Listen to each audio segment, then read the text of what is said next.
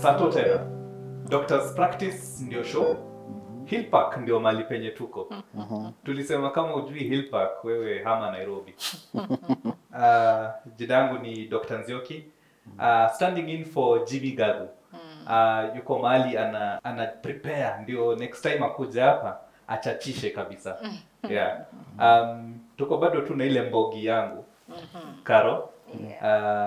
Senior nurse, midwife na fellow nutritionist. Mkoaje? Tuko sawa. Poa Nzioki. Tangu last week. Tuko na energy. Mko na energy. Sisi tumekuja ku recap. Mmekuja ku recap. Yeah, bado tuko kwa hiyo mood ya recapping. Maana kuna show tuliwaletea zilikuwa na info moto.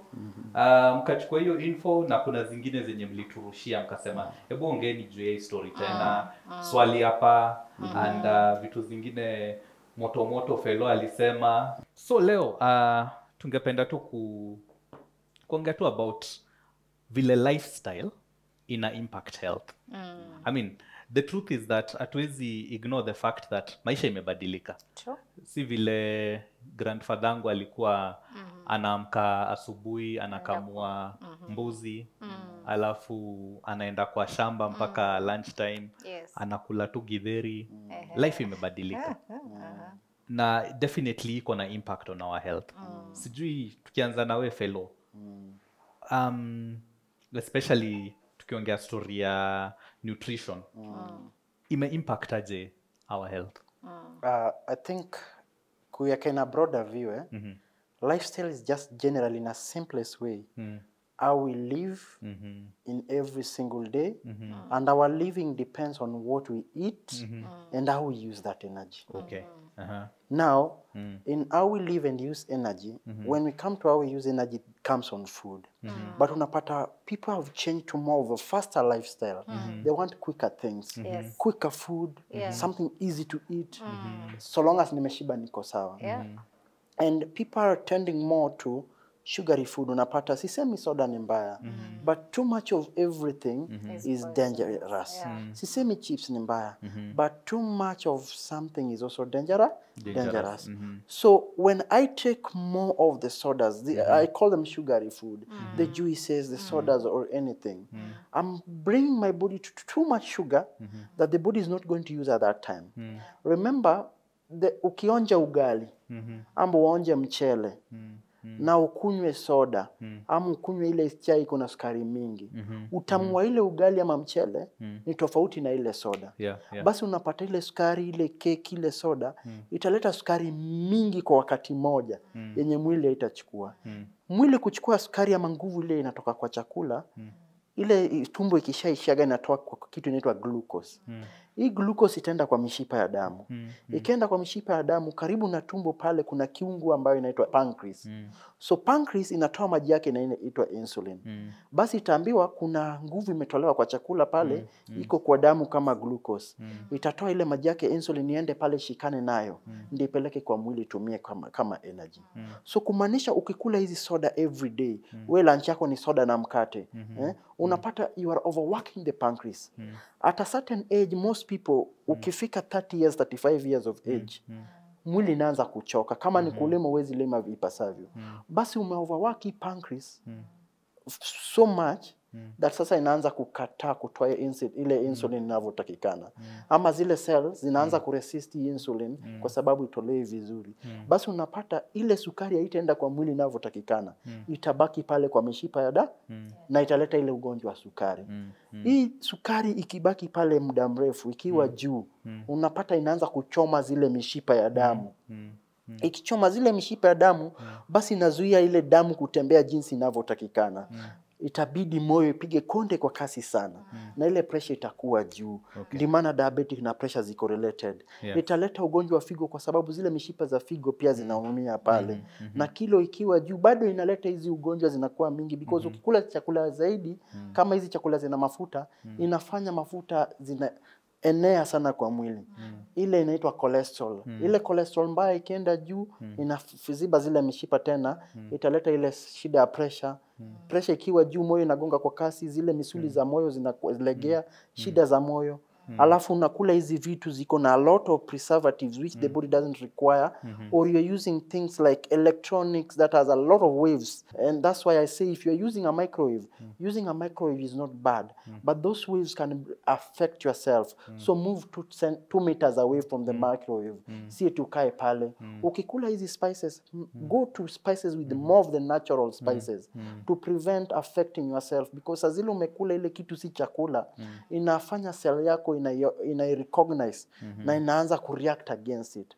So anything that is not healthy, that is not as natural as possible, tend to avoid it, and if you have to take it in moderation to avoid these lifestyle diseases. Asante. Maybe kama naweza ongezea something kidogo tu ambayo Felix amesema, ni kwamba with the lifestyle changes that have happened, as we rightly umesema kwamba baba zetu walikuwa naenda kwa shamba, walikuwa nakamua. Saizi kila kitu it's within our reach. Utaenda supermarket, hata chakula imetayarishwa, si ndio? Haujui imetayarishwaje, but because there's something to eat and fill your stomach, then you tend to eat that. But what do? You will get that food, weke Netflix, si ndio? Uinue miguu juu, uwatch, ukule. Have you exercised? There's no exercise, yes. So even walking is a challenge. You don't want to walk, you have your car there. Lakini unataka kutembea. Nairobi utatembea wapi? Nairobi unaweza enda kwa park utembee. At least tutaona wametengeneza park. Hapa hivi Uhuru Gardens utembee. Hapa kwenyu kwa estate unaweza amua kutembea. Hakuna mahali ya kutembea kwa estate. Naweza sema kitu hapo daktari. Unapata a physical activity. Is any activity that helps the body kutumia excess energy. So anything that make you sweat, hata ukitembea pale ukunje manguo, uoshe vyombo pale, ufagie nyumba, panda stairs, shuka, ama hata ufanye, kuna siku hizi hata kama ni YOLO life or soft life, kwa wale watu wako na YouTube, kuna exercises for indoor exercises. Utafute yoga mat yako hapo. Ufanye squat, ujump, vitu kama hizo vitu zote. Skipping rope. Lakini my point is, our environment vile iko with urbanization, footpath, ni vitu juzi wameanza kutengeneza, lakini hata kuangalia mahali penye unataka kutembea inakuwa ni ngumu. Our environment pia ina affect our health. It has. In what I can say it has very much. Like I can give an example. Saizi utaona watoto wadogo maybe yako 7 years na ako sijui 70 kgs. Simply because hakuna mahali ya kucheza. And then because sisi pia tunataka kuprotect watoto wetu sana, utawabaia all the toys in the house. So wanakaa tu kwa nyumba, hawaambii watoke nje waende wacheze. Of course people have also become very bad. Unaacha mtoto wako na neighbor ujui anamfanyia nini. So we've become so independent to the fact that we don't want our kids to go outside and play, or we don't want our kids, we want them within our vicinity. As long as wako mahali tunajua, tunawaona, then we are very comfortable. Yes, so it's unfortunate that saizi space hakuna ya watoto kucheza. Hata shule unapata shule iko lakini hakuna space ya kucheza. Watoto hata hawakubaliwi probably even to go for swimming or anything. So it's shule back home. So environment may to affect so much. It's true. And with a lot of urbanization as well. Yes, which we need to go back and find out with our roots. Why are our parents stay for long without so many issues? Lakini sisi watoto wetu from a tender age wameshaanza kushikwa na so many issues. Yes, so exercise is very important. I agree. Good points raised. So ukiwa hapo nyumbani, kuna hizi social media handles ziko hapa chini. You can follow us. Unaweza comment useme what challenges do you face when it comes to you want to be physically active, but what challenges do you face? What suggestions can you give to your MCA? What suggestions can you give to your MP? Uambie, we need better footpaths, we need playgrounds for our children, we need, what things do you need that you think will help you to become more physically active and hence healthier? Asante sana. Social media handles hapa chini. You can follow us. Something else yenye maybe ningependa kuuliza, just related to that, physical activity. How much is enough? Si wote tuende gym, tuinue chuma, tukimbie marathon. Kimbia 10 kilometers a day. How much physical I think activity it's is enough? what is very important is for you to start by doing a BMI or a weight analysis versus your height. Yeah. Can of worms umefungua. Kwanza tuambie hiyo BMI ni nini? BMI is a basic mass index. So what it means is that nimeangalia weight yangu, tuseme weight yangu imekuja ni 90, nimeangalia height yangu ni 160, and so it is calculated your weight against your height. Yeah? Na from there utaambiwa kama BMI yako ni ya mtu ambaye ni overweight, mtu ambaye ni underweight, ama BMI yako iko within the normal. Yes. So we normally say 25, that is a normal BMI.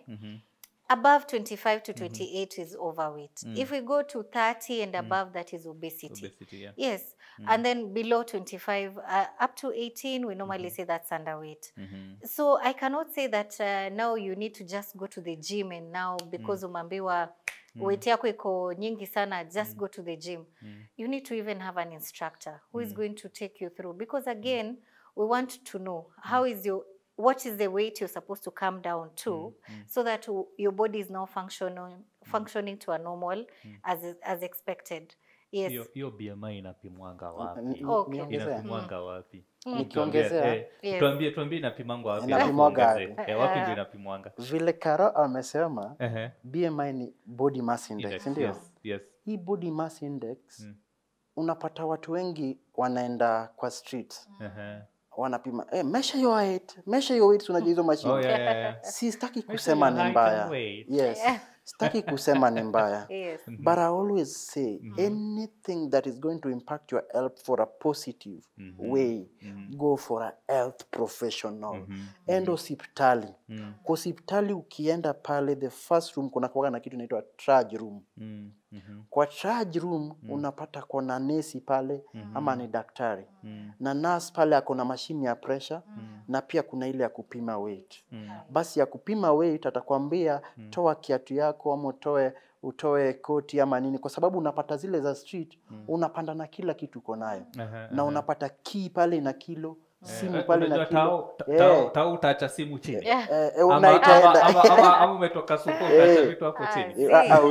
So enda pale atakupima in a professional way. Utapanda akuone kilo na pime height. Kuna zile mashine ambayo zinapima hiyo BMI, inafanya automatically. But in case hakuna mashini, ile weight yako inafaa kwa current weight. Si uniambie last week nilikuwa 20, hapana. Ile current weight in kgs over your height in meters squared. Then tunapata ile ranges vile amesema, if the range is below 18.5, you are underweight. If the range is 18.5 to 24.9, you are normal. 25.1 to 29.9, you are overweight. 30.1 to 40 obese, and 40 and above very obese. But the other thing, fellow acha nikuulize, tunasema weight nyingi ni mbaya. Kwa hivyo ni target kwa less than 18.9. Underweight zamaanisha magonjwa ziko huko mbali. No. Actually, being overweight, kuna kitu inaitwa malnutrition. So malnutrition ni kuchukua chakula mingi zaidi inayofaa, inaweza kufanya kuwe overweight, ama kuchukua chakula kidogo chini ya ile inayofaa ikufanye kuwe underweight. Ukiwa underweight, unapata umelaka madini moja ama mbili ama tatu. So chances ya mwili kufanya kazi inavyopaswa ni ngumu. So immunity yako inakuwa chini. Ukiwa overweight, chances of lifestyle diseases are high. Na exercise nikimalizia hapo, a normal exercise should be 30 minutes to 1 hour. But angalia ile exercise unafanya. At least tunasemaga have at least 2 to 3 resting day ikiwa nyingi. But inafaa kuwa consecutive. And then the other thing is do exercise with a reason. Either you are overweight, because utakuwa overweight, unaenda kuinua chuma na you are gaining more muscles or reduce. So also seek a professional advice. Asante. Tukifunga hii session, message, jua BMI yako. Jua BMI yako. BMI si bread, milk na injera. Body mass index. Jua BMI yako. Na ukijua BMI yako itakuwezesha ku objectively lose weight. Okay? Hapa tukiwa doctor's practice, we'll be right back after the break. And grab your snack yako, ensure it's a healthy snack. Asante.